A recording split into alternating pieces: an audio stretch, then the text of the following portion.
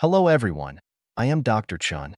Today, I will focus how to position and scan IVC. IVC is an important and simple measurement for us to evaluate patient's condition and whether or not is suitable to provide infusion. See where the arrow is pointed in the screen. Let's place the probe under the xiphoid process. Scan in transverse view and ready to scan.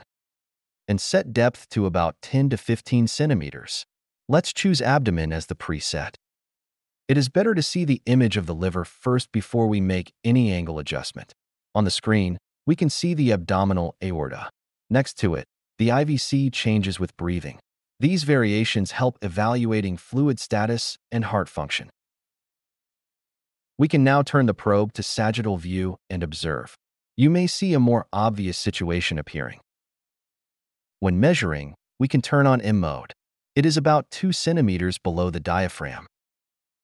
Let's take a look at the change of breathing when the IVC changes caused by collapse or distensibility situation to evaluate whether this patient is suitable for infusion.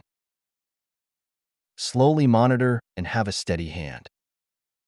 If this interface is not easy to obtain, we can place the probe on the ribs, tilting towards to the IVC direction for further evaluation. At this time, we can see the IVC image through the liver.